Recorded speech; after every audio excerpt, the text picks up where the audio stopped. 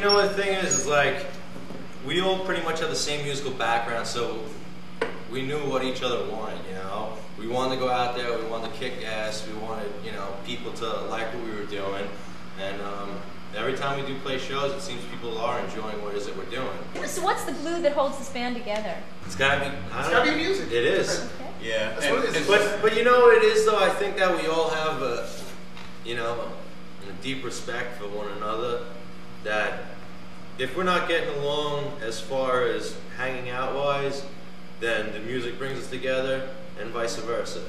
You know, so it's like I truly believe that you walk through that door and whatever's been bothering you is left outside there as soon as we start to play, because you forget about everything.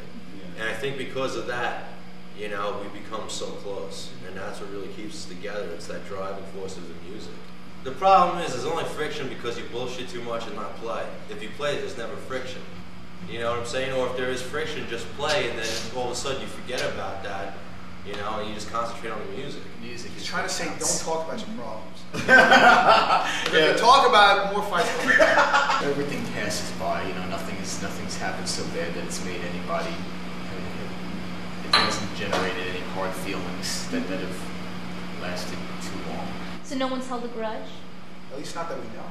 Well, now the grudge usually lasts maybe a week or whatever until the next band plays. Exactly. You know, it's like that's what happens. You know, it's like something stupid will happen. I'll be pissed at Enzo. Enzo will be mad at me. Or, do you guys ever talk about what you're pissed about, like directly?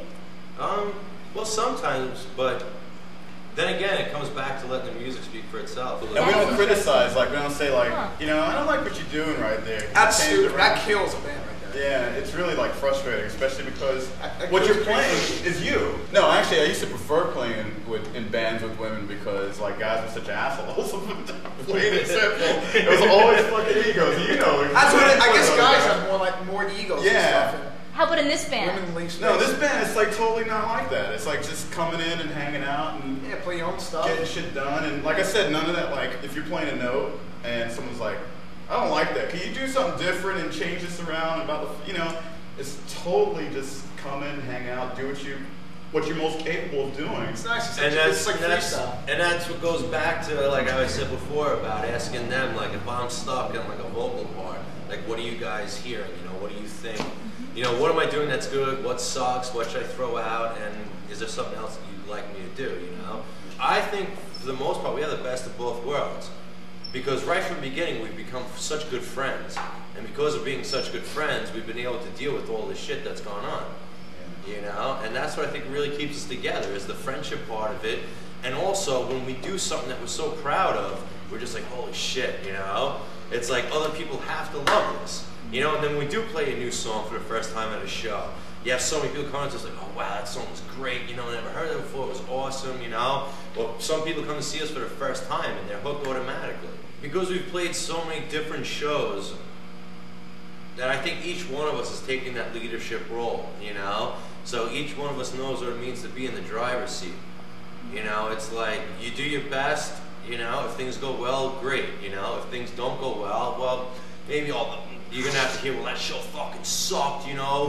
What the hell are you go booking that show for? You know, and sometimes we get down on each other, but that's just to push us further. You know, if somebody doesn't agree with a person, you know, I mean, you definitely have grown in the sense that you don't really hold it in that much anymore, which is good. I mean, and to me, it's like it's become a family, you know? Oh, yeah.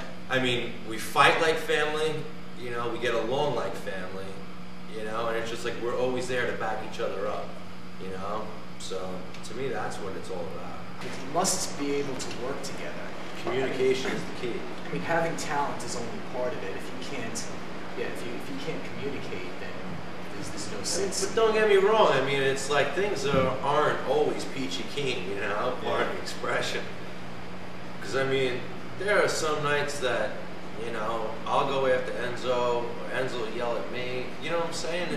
There are those nights when we do have that friction.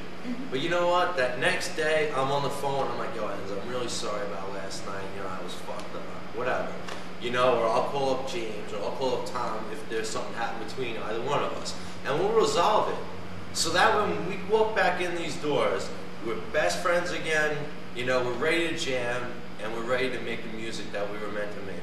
You know, whether, you know, Black Dawn takes off and somebody gives us a record deal or whatever, it wouldn't matter to me because I know we gave it our all and we'll always have this for the rest of our lives.